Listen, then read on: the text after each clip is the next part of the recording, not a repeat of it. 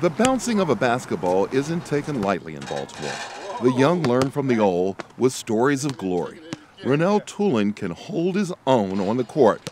That was until he faced Baltimore's Dunbar High School. When we did play Dunbar, everybody wanted to be at that game. I mean, the bleachers were full. Any other team, it wasn't so full. Why do you think they attracted so many great players? The program, the coaches, the way they developed the young men, and the way that the young men received that development, received that training, received that discipline from those coaches. So it was the program, the coaches, and people cared about those children in their city. The rise of the school from local to national lore is chronicled by Alejandro Denoir's new book, The Boys of Dunbar. There's just this magnificent quality when we look at the overall composition of this team.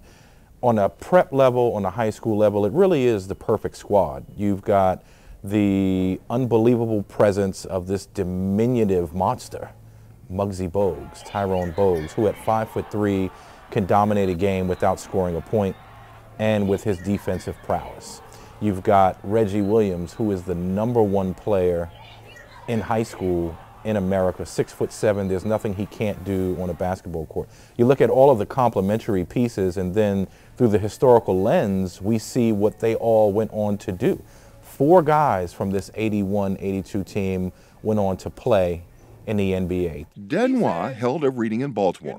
He was peppered with questions. As a native New Yorker, an older basketball player told him about the best high school basketball team he had ever had the privilege to witness. The 10-year odyssey to write the book allowed him to see the players in the context of the times.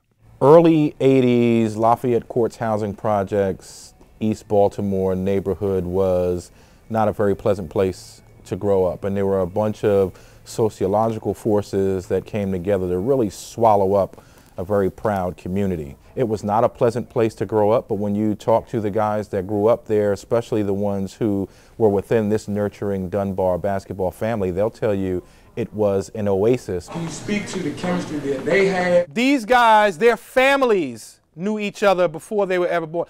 Bob Wade, the head coach, knew Muggsy and Reggie's family before they were born. It's a basketball book that really isn't about basketball at all. You know, it's about hope in the unseen. It's about family. It's about hard work. It's about mentorship. It's about a wonderful academic institution in the midst of such negative forces that are pulling the community down. For the young people who listened to Denoir, it was a message they could take to the court and life. In Baltimore, I'm Charles Robinson.